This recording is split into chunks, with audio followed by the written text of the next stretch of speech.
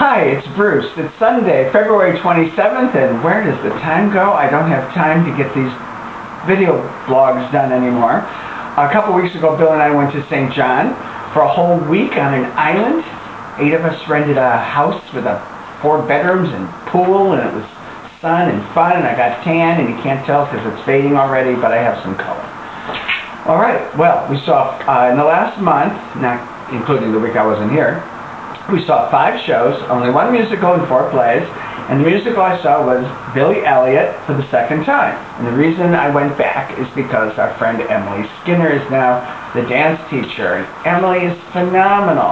I'm so glad we went to see it again. She's in great shape, she's funny, she sings spectacularly, and Billy Elliot is in great shape. We saw, Emily said that the kid that we saw playing Billy, who was Joseph Harrington, had just started a few weeks before, and he was really great. Great dancer, and even better, a really good singer. So I know they're all trained to do everything, but he really carried off the singing well. So Billy Elliot's in great shape. It still makes me cry, you know, when little Billy dances with older Billy and all that. That's that Peter Pan Neverland little boy thing that I got, you know? I think a lot of us got it. I'll never lose it. All right, so Billy Elliot, I highly recommend. Now, a couple of these plays, one has closed and one is closing this week. The one that closed, we just saw this last weekend. It's closing, I think, today. Mistakes Were Made, starring Michael Shannon. It's about a producer, a Broadway producer who's trying to put together a new Broadway play about the French Revolution, and he's trying to get this big Hollywood star, sort of maybe a Johnny Depp kind of guy, cast wanting to do it.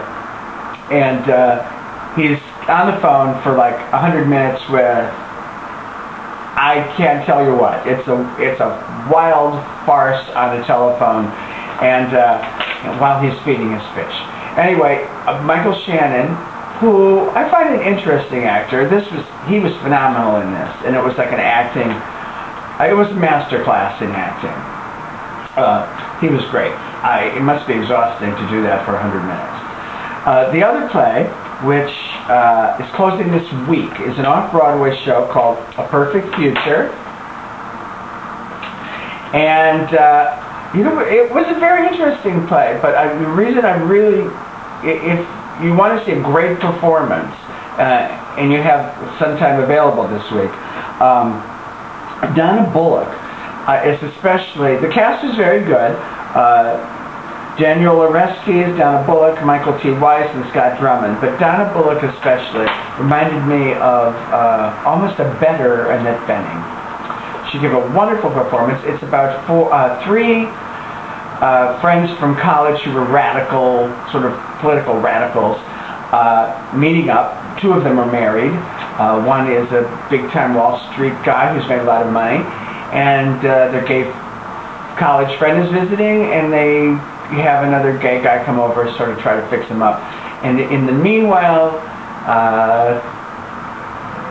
things go awry, and conversations and histories are blended and made and argued over, and they drink about 14 bottles of very expensive wine in front of you. It's only 90 minutes, there's intermission, and I think there's an intermission because I think those actors have to go to the bathroom because they are drinking wine. Anyway, so it was a very interesting play, and as I said, it's only running another week. Probably will be done in regional theaters a lot. All right, now 2 Manhattan Theater Club plays we saw last Sunday. We went to see The Whipping Man matinee and Good People for the evening performance. We had a day at the theater.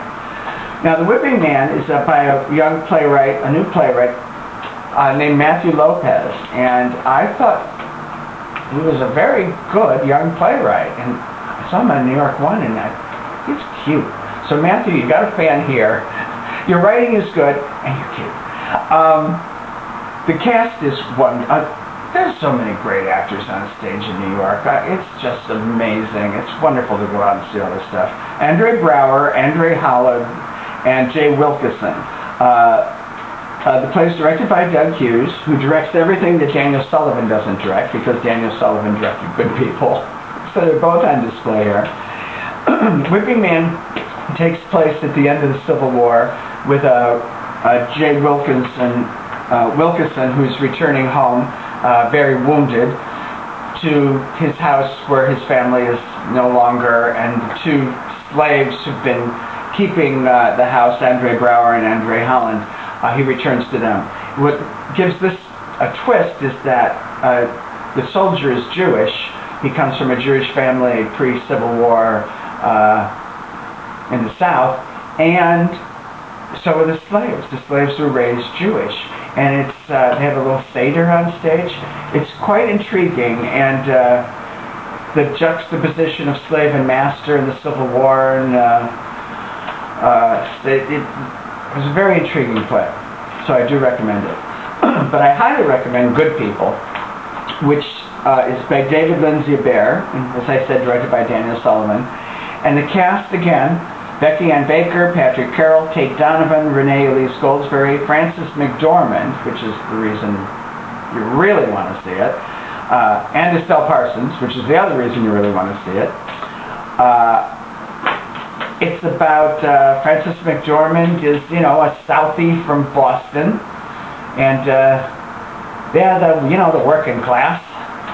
You gotta hear that Southie accent a lot. She gets a little. I'll tell you a little about the plot. I don't think it'll spoil it. She gets fired from her job early. She has a daughter who's an adult daughter with mental and physical problems, and really needs the money that she gets from working. So she hooks up with, tries to find Tate Donovan. She runs into Tate Donovan and looks him up, and they dated way back in high school. Now he's a very well-off doctor in the Boston area who's married, and that's all I'll tell you, except that the history of the two and her situation in needing the job, and gives the whole drama its drama. I really was listening. Manhattan Theater Club last year did Time Stood Still, a play that I loved, and this is like another great production and great play. It's wonderful to see these new plays. Manhattan Theater Club has been doing a really good job, and having Frances McDormand, last year having Laura Linney, was wonderful. So of all the plays, I recommend Good People most, and of course the musicals, I only spoke of one. I say, if you haven't seen Billy Elliot, go see it with Emily. And if you have seen it, go see it with Emily. Coming up in the weeks to come, we're finally getting some new musicals here. So we're going to be seeing Catch Me If You Can, Priscilla Queen of the Desert, Book of Mormon. I got tickets for all these. So I'll be talking more about musicals soon. But there's certainly a lot of drama around the New York area. All right, see you soon. I hope I blog a little faster next time.